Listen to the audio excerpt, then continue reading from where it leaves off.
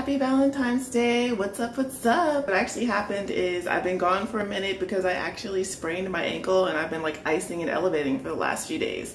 But I got a really special Valentine's Day treat and I figured I'd share it with you guys. So I guess I'm doing like a mukbang or just, I don't even know what to call it. I'm gonna just eat pizza in front of y'all. Is that okay with y'all? And guess what? You know what's really cool about this pizza? It's heart-shaped, and I have the special Valentine, my bae in Finland, ordered this pizza for me, so thank you, Mika, so much. I feel so privileged and so special. Long-distance relationships, you gotta make it work, you know, you gotta, woo your partner from 5,000 miles away or however far away he is. Okay, let's get this started because I don't want the pizza to get too cold. Okay. So here is the pizza right here, and I'm super excited to dig into this. This is my favorite kind, pepperoni and pineapple and heart-shaped. Ah! Okay guys, hopefully you can hear me. Like I just spent forever trying to like get the camera in the right angle, so hopefully you can see the pizza. I'm trying not to ruin it. I feel like I'm gonna ruin it. So this is a Mountain Mike's pizza. I don't know if this is like California based or if it's other areas.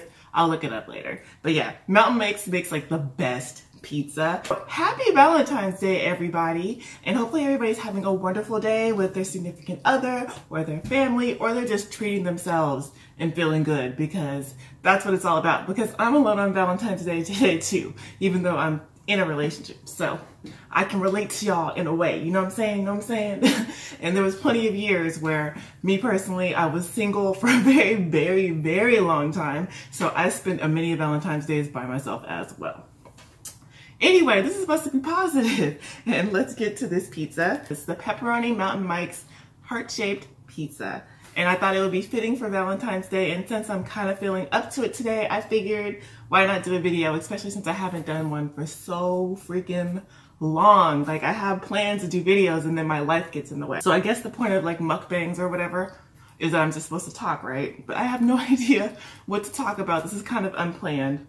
I had no idea I was gonna actually feel well enough to do this video. So it looks like they cut it in 6 different slices on each side. They cut it in half. I don't even know if I should even bother lifting it, but they cut it in half and then they put it in like little like rectangle squares. And it's like perfectly shaped, because I've seen some of these like heart-shaped pizzas online on Instagram years back and they don't look heart-shaped at all. But Mountain Mike's, if you see this, y'all nailed this. Y'all nailed this. So, let's see. So I think they're actually doing the heart-shaped pizzas all month. At least that's what I saw like online or on their little flyer. If you have a Mountain Mike's in your area, you can still get one. You don't have to worry about it being Valentine's Day. We still have another 2 weeks or so left, but I know it's a short month because it's February. Oh yeah, happy Black History Month as well. Yes, okay.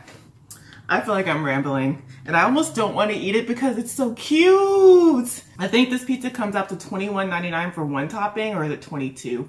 I'll put the price in the description later. Here's how the first slice comes out looking. Rectangular shape, kind of like a regular pizza slice actually.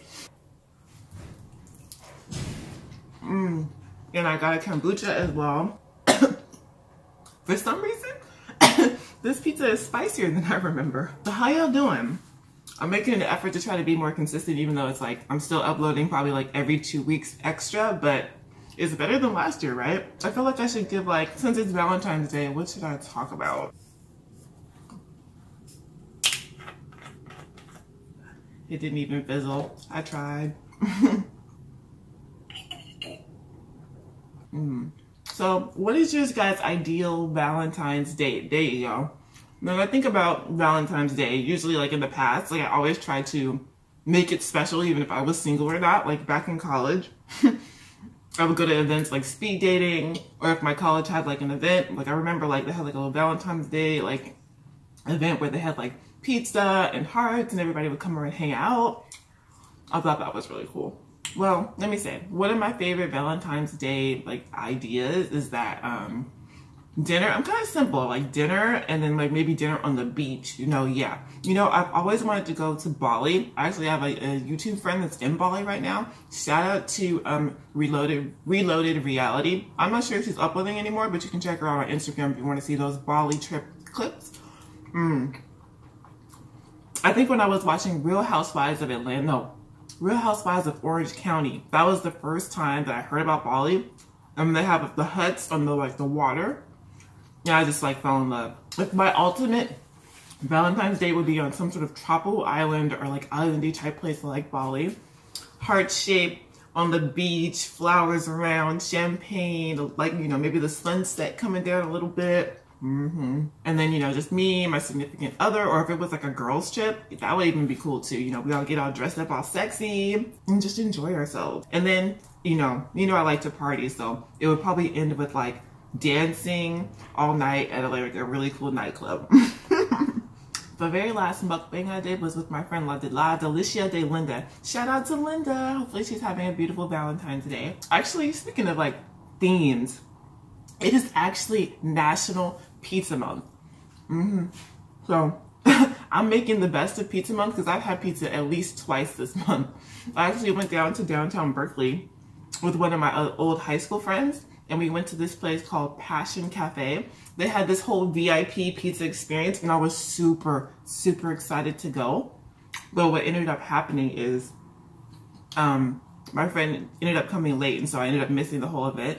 But shout out to Passion Cafe because they were so, so nice to me.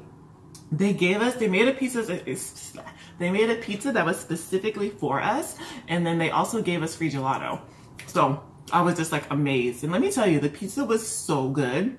I'll link a picture from my Instagram later, or you guys can go check it out. It's the same name, Reeseinthecup at Instagram. And that was like the first time I actually did like a kind of like influencer type event, because like I've never been invited to anything like that, and I got invited through Instagram, so it was totally through social media. I was like, oh wow, is this what it's like to be an influencer? It was super, super fun, and plus the restaurant was really, really nice. It's in downtown Berkeley, if you're in the Berkeley area, and I definitely recommend, because it's more like a gourmet pizza. Now, if you want like just a casual pizza that's amazing, Mountain Mike's is my favorite pizza. It even beats out Pizza Hut, and Pizza Hut used to be my favorite, like, you know, like $1 sign, $2 sign pizza. I'm not even, yeah, technically $1 sign probably. Pizza Hut used to be my favorite, and it still is really. Except there's not really one that's nearby me now. I don't want to eat this whole thing. I feel like it's going really fast. Like I'm already like almost halfway through, you guys. Well, comment down below and let me know if you guys like this mukbang kind of thing. Although my diet is very restrictive and this is not in my diet at all, maybe I could start doing things like this because it's a little bit easier. I just have to kind of plan out the topics a little better. It's been gorgeous here in the Bay Area the last couple of days. It's literally February 14th, which you guys know, Valentine's Day, and it's 70 degrees like the last 4 days or so. 70 degrees in January. You know, I'm a summer baby if you guys don't know. My birthday is in July, and I love sunshine, so this has been the best. I think I saw this meme on Facebook. They were like, Bay Area weather. You have winter, fake spring, more winter, and then another fake spring, and then actual spring, and then summer, and so on. And that's so true. Like the Bay Area weather is so unpredictable, although it's like the best weather because it's never too hot or too cold, but it fluctuates so much. Like if you go to SoCal and it's hot, you don't have to bring a jacket with you. But a classic Bay Area thing is if it's hot and you're wearing shorts, you best to bring a sweater, a hoodie, some jacket, a pair of pants for later, because trust me, it might be 70 or 80 in the daytime, but as soon as it hits about 4 or 5 o'clock, it starts getting cold. And that's how you can totally tell if people are from the Bay Area or not, because people who are not, they're just like tank tops and shades, and then they're like, wait a minute, why is it so cold all of a sudden? Oh, so what else happened today? People are all talking about Stranger Things. The Stranger Things 4 trailer just dropped. Guess what? Spoiler alert for those people who watch Stranger Things. The trailer lets you know that Harper is still alive. Mind blown, okay? I thought he was dead, okay? The last scene on last season, you know, they had 11 over there writing that sad letter to him, and then they were reading it and they were packing up. I was like, this is not even fair, dude. This is not even fair. So, I'm a big Stranger Things fan. I can't wait till that drops. I don't even know when it's gonna drop. Oh, I just finished watching Sabrina. Do you guys watch Sabrina? Oh my gosh. So I was super excited when it was gonna come out, right? But I thought it was gonna be like the OG Sabrina, you know, with the mom, not the moms, the aunties, and they're super like friendly and goofy, and Salem's like talking, and Sabrina's like bubbly and going through her little high school drama. But this Sabrina, obviously this is like season 3 already. If you guys watch it, you know. This one is like dark as freak. Okay, I would swear, but you know, I'm trying to like not, you know, tip off YouTube and stuff, because they just blocking people left and right and this and that. But back to Sabrina. So at first I was like, oh my gosh, this season's not gonna be that good, because I always feel like that. And then as I start getting towards the last like 5 episodes, like I get freaking addicted.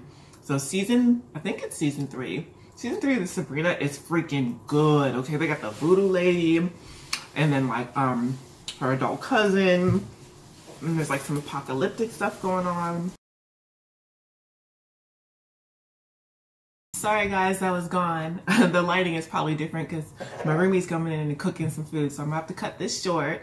Don't forget to like, subscribe, comment, and share, and have a wonderful Valentine's Day. I'm gonna go ahead and put this in the refrigerator and eat it later. So I got about halfway through, and I got my kombucha, and I'm good to go. So you guys enjoy the rest of your day. Have a good weekend, wherever you are. Good morning, good night, and I'll see you guys soon. Thanks for watching. Bye.